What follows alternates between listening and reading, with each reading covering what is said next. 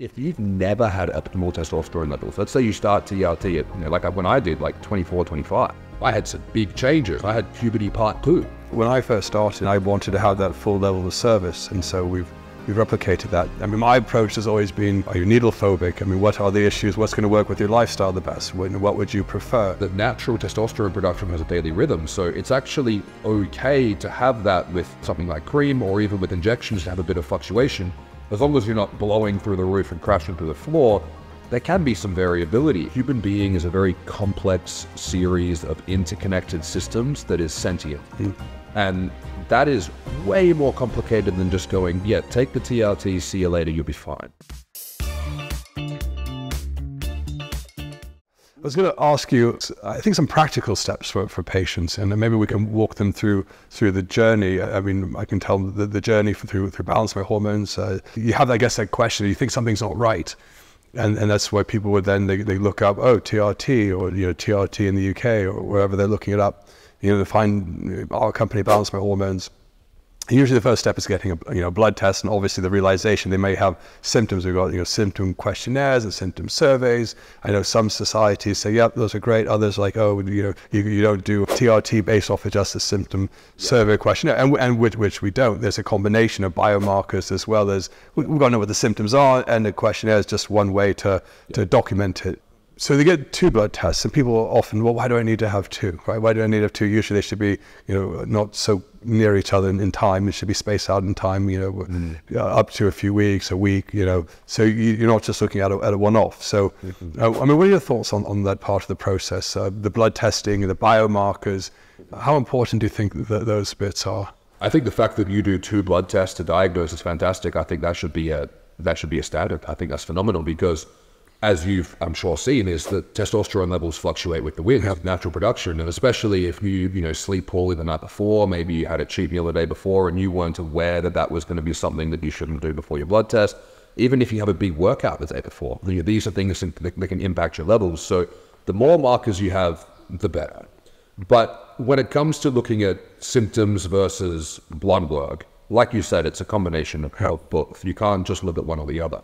And the difficult thing about symptoms of low testosterone is that if you have a list of all the low testosterone symptoms, they're quite ambiguous. There's a lot of things that can cause that. I mean, if you take a list of low testosterone symptoms in men and hypothyroid symptoms, I was just going to say, they look the same. But there's also a whole bunch of diet and lifestyle factors, like we talked about before, that will also cause those symptoms, plus psychological things as well. Huge amount of factors. So what I like to look at is I like to look at getting as comprehensive of a test as possible. I like to look at everything. I like to get a snapshot of everything together so we can measure, okay, well, what are your testosterone levels, but how's your liver, how's your kidneys, how's your HbA1c, how's your thyroid, how's your adrenal hormones, all of these different things. And then the more you can learn about the client or patient, the more you're going to be able to go, okay, where does this match? If someone is jacked through the roof, like we were speaking about before, of air, things like prolactin, cortisol being elevated, and they're like, yeah, I've got chronic pain, or I've got quite a big, I'm getting divorced, like a big psychological thing going on. There are so many factors that sometimes people feel the way that they're supposed to feel because of how they live. If someone comes to me and they go, hey, my libido's shot, and like I'm not waking up with morning erections, and I don't feel well, and I'm like, what's going on? They're like, oh, I just got promoted to the CEO of my company and I'm getting divorced. And I'm like, so it can sometimes be difficult for people to go, okay, do I feel the way that I should feel based on my inputs and outputs? And sometimes they do. Or do they feel like there's something wrong in terms of like, hey, I'm living pretty well, 6, 7 out of 10. I'm doing things right. And I'm not old, 30s, 40s, but I feel bad. I'm living like a 6, 7 out of 10, but I feel like a 3. That's when we want to go, okay, let's run a comprehensive test to see what's going on. And I think, my friend Dr. Charles Barnes in America, who had this saying a couple of years ago, which I love, which is that if you have a hammer, everything looks like a nail. So if you're just someone who just tests testosterone, it's like, yeah, I've got the panacea for you. All your problems, no. I think it's very important that we look at all the blood work together, because sometimes someone might have Hashimoto's, sometimes someone might have, low DHEA. That's very important for libido and energy. So it's important that we look at everything to work out and go, is TRT going to be the intervention that's going to get you what you need from this? And Are your symptoms matching up with your blood work, matching up with your lifestyle, or do we need to perform certain? So on our blood test panel, our comprehensive one, I mean, we have DHEA, cortisol, thyroid hormones, thyroid antibodies, and a lot of people say, why do you test them? Because, you know, we want to get a look in to see, you know, is something else going on in addition to the low testosterone, to the LH, the FSH. I mean, we've got like 65 different items on the panel, not to mention all your normal FBCs and the cholesterol, or, you know, the lipid panel, the biochemistry, and even looking at everything from, one of our tests, we've got zinc, but a more standardized test is folate. And we've got a whole range of the vitamins, not a whole range, but some of the vitamins as well, that may influence, vitamin D3 may influence the testosterone, because if your D3 is low, maybe that's a partly a cause for it. So, and it's, you know, it's hard to bring the level up enough, even with supplements, and definitely not with getting sun. And then obviously if you have vitamin D3, it's always a good idea of K2 and magnesium. Not necessarily in the same capsule, but you should take them at the same time. But I suppose after the blood tests, you know, then they've got the option. Usually we'll send them over to talk to the doctor, but we also have, you know, coaches or case managers like what you do to also support them in that endeavor. And then, because you want to get an understanding, and what we like to do is be able to, you know, have them as many questions answered as possible. Because there's different ways to do the TRT. You could just do the traditional model and just send the patient directly to the doctor, and then you have to have multiple follow-ups. And that could be a pathway. But we like to try to get all that busy work out of the way, get all the biomarkers out of the way, get all that done, sorted. Maybe they can speak to someone, you know, patient advocate, patient coach, to see what it's like. And then when they're ready, go to the doctor. And I think that works really well. I don't know, you may have seen that in other clinics. Yeah, I think that model is by far the best model, because the human being is a very complex series of interconnected systems that is sentient. And that is way more complicated than just going, yeah, take the TRT, see you later, you'll be fine. And that does work well with some guys. Like if you're someone who, you know, let's say you're living perfectly, you're doing everything right, you get a testicular injury playing sport, and then you put the TRT back in and everything was perfect already. Simple. Yeah. Fantastic. But that's not the case with the majority of guys, especially the longer the hypogonadism has gone on, the more they're going to need support and help with this. TRT is a big thing. If you've never injected anything before, it's, you know, you're having to learn about needles. It's quite invasive. But there's also a lot of changes that are going to occur in your body. If you've never had optimal testosterone levels, let's say you start TRT at, you know, like when I did, like 24, 25, I've never had optimal testosterone levels a day in my life. I had some big changes. I had puberty part 2. Yeah, that's what I've called it before too. Yeah. Do a second puberty. Yeah, and this is something I see a lot with my clients, is that if you get someone in their late 20s and they go, oh, I used to have my temper under control, and now I'm like, you didn't have a temper to begin with. You were just placid. So it can be quite a shock to the system. And, you know, sometimes you can get acne from the changing hormone levels. Sometimes you can get a bit of insomnia because your nervous system's a bit more stimulated, especially when you first start.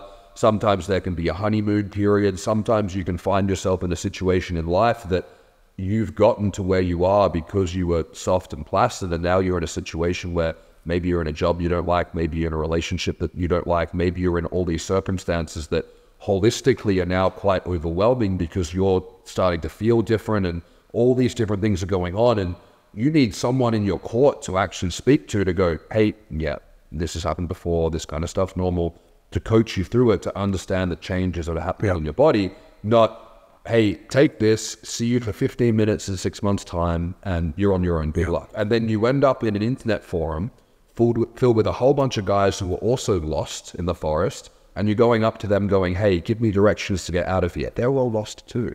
And this is why it's so important that there is obviously doctor contact so that there can be a prescribing doctor, but I think it's important that there is a health coach or a patient care coordinator or someone in that role to be able to work maybe on a bit more of a casual basis, maybe on a bit more of a higher time involvement basis or more frequent contact point basis to go, how are you going? What's going on? How do you feel? Are you having any issues? Because as you've seen, some guys hyper-respond, some guys hyper-respond. Sometimes there's more issues going on that we have to work with. If TRT was straightforward, the industry wouldn't be what it is, because there are so many times that we need to actually work with more complex cases to help guys out. And it's important that infrastructure is there for them. So I think that it's great that that's the model that you're running, and it's the model that I run as well, because It's a model that's built around what people actually need. Yeah, and it takes a lot, a lot of staff, but I think it's definitely worth it. And we've always found it, because that's what, when I first started, that was my approach. It was just me.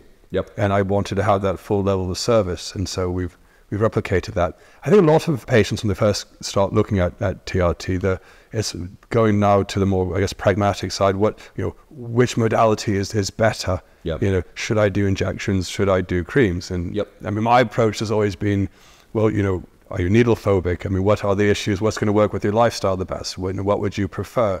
And I know there's a lot of testosterone doctors out there that talk about cream, or just cream only cream. Others, only injections. We like to have all the options on the table. I some things work better for others. I've tried the cream in the past. Yep. I currently use injections. Yeah. What would you say to people about any preference? Yeah, I'm the opposite of yourself. Yeah. I was on injections for 6.5, 7 years. I've been on cream for 6 months purely due to availability, and I'd be happy to go back to injections, but I prefer the cream. It sounds like my clinic in Australia, Primal Zone, runs very similar to yours, is that we like to have both available. Yeah. One, just for people's choice. Some people go, I don't want to inject. It's not that I'm afraid of needles, I just don't want to. Cool, that's fair. I don't want to stab myself either. Other people don't want to do cream because of transference, especially around intimacy. That makes sense as well. Maybe they're, in Australia, we have a lot of guys that work on the minds. It's convenient to take it with you. So many different reasons why one might be more suited than the other, just based on preference. But also, I like to look at it based on response. And I prefer, if someone doesn't have a preference, they're like, what, you tell me? Yeah. You're the expert, right? I tend to go with injections because more guys injections are going to work more consistent. If we put 100 guys on injections, we're going to have 100 guys respond to injections within a spectrum. There'll be an outlier, but most guys can kind of fall around a certain point. If you put 100 guys on cream, we're now at the point where, well, what pharmacy are they getting it made at? Is it liposomal? Is it atreus-based? Is it HRT-based? What availability do they have for that? Are they putting it on right? Are they shaving their scrotum properly? Are they leaving it long enough before they pull their underwear up? Are they having a shower? And then you've got, it seems, in my experience, that even if, let's say, we could control for all those variables, which we can't, but let's say we could, we get more guys who don't respond to cream. I've had a bunch of guys who are like, I'm doing everything right. They're on, 2 clicks of 20% cream twice a day, so 200 milligrams of topical testosterone a day. And their levels look like they're taking 100 milligrams of injections a week. So I'd prefer injections from a consistency standpoint. It makes it easier. But if you're going to be doing TRT for the rest of your life, I think, and I don't want to overcomplicate to people, but if you want to try both, try both. If you're like, hey, I want to try cream for 6 months just to see if I prefer it, why not? Like, you're going to be doing this for the rest of your life. It's your hormone intervention. I think that that's a fantastic idea. And I feel great doing the cream. I've been on it for a long time, so it didn't really make that much of a difference for me. But I think having both options for people is great. And I think that people should, if they want to, if you're happy doing what you're doing and you're thriving, don't break something. Don't try to fix something that isn't broken. But if you want to try the other one, try the other one. And then, but get dialed in on whichever one you're doing, so that way you can revert back and go, okay, I'm going to start with this. Let's get my levels to a point that I'm happy, you're happy, I feel good, I'd be happy doing this for the rest of my life. And then let's try the other one, and then I can always go back. Someone says, this is my level. They've got a blood test back. And I say timing is everything, and it's all about context. So what time did you get the level? So if you applied the cream to your scrotum, are you testing 12 hours, 24 hours, 3 hours? Some of the old literature about topicals in general was just test 3 or 4 hours after you apply. Which, okay, you're great for 3 or 4 hours, but what happens when the next application comes due, which is 12 hours or 24 hours? Did you not measure at the trough? Because there can be some variability, again, with absorption for how they absorb it. But so often, kind of in this space, you'll hear people, my levels are this. Well, your levels are only this on that time, at that point in time before, and based on what you've done before, as far as when your previous injection was. So if you had measured a day before your injection, you're not quite at your trough yet, and you're going to still, the number's going to be changing over time. It's going to be decreasing over time, right? And so your level's not one number, it's a variable. I mean, is that what you see as well? But it frustrates me because I hear these people say, this is my number, I did the cream, but maybe that's not okay, maybe if you were, and this is interesting as well, maybe if we measured you a bit earlier and it falls off very quickly, Yeah. but how do you feel? And you feel good, but your levels are only, maybe 20 nanomoles per liter. Yeah. Well, maybe that's okay, because the rest of the time you're 40 and 30, but it just moved through very quickly. This is where I think there's a lot of nuance, because one thing that, and I often comment on this in groups because it comes up all the time for guys who've been on treatment for like a year or 2 years, you've been stable for a while, you've had a few blood tests, and you're like, my levels are completely different every time I get my blood drawn, even though I've been doing it. And I often say to people, even if you do a daily injection at the same time every day and you get your blood work done at the same time, it can still fluctuate like 30%. Yeah. So it can sometimes be confusing for people around the numbers. And this is why, and I'm sure you're the same, numbers are a ballpark. Yeah. Numbers are a proxy for your overall androgen activity. And something that Dr. Neil Rousier talks about is he has a theory that the testosterone works at the receptor site for longer than the half-life as well. It activates the receptor for a bit longer. So, if someone, for example, like myself, is only doing cream once a day, and the literature shows, okay, well, after 24 hours, I'm going to have 50% of my levels that I had previously. I don't wake up feeling like half the man I felt. Yes, like 2 exactly. hours after. Yeah. Some days I forget to put it on till the afternoon because I feel great. And it's also important to recognize that natural testosterone production has a daily rhythm. So it's actually okay to have that with something like cream, or even with injections, to have a bit of fluctuation. As long as you're not blowing through the roof and crashing through the floor, there can be some variability. And like you said, when it comes to getting your blood work done, particularly with cream, my friend Dr. Keith Nichols, he measures at 4 to 6 hours. I don't want to get that wrong. 4 to 6 hours. Because that's going to be, if you're putting it on twice a day, that's going to represent your average point over the course. If I'm doing it once a day, for me personally, or with my clients, I like to measure at peak and trough and go, this is the journey that we're traveling over. But I sure as shit need to know which one's which. Yeah. Because I don't want to measure a peak level and think that's trough, or measure a trough level and think it's peak. So that's where there can be some nuance to this, and different providers will have different preferences on where to measure it, as long as you know which one's which. It's like with thyroid. Some people prefer to measure the thyroid after they take it in the morning. Some people prefer it at trough.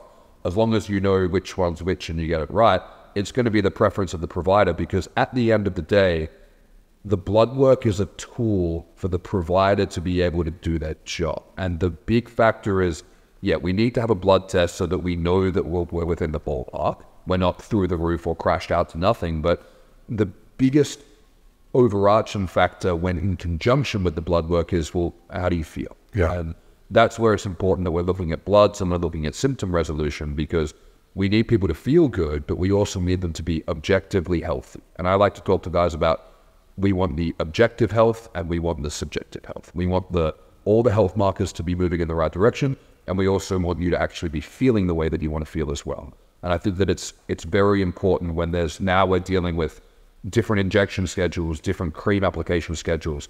There's a whole bunch of nuance to this, as well as people having, complicating medical conditions, diet, lifestyle factors. It's so important that guys don't try to do this themselves and work with someone who has experience with this, because, and I'm sure you're the same, when guys come to me and they go, look, I've got this thing going on, like, I'm not sure, I've seen it before. Like, people, there's patterns, there's things that happen, that there's templates and there's patterns that we can see.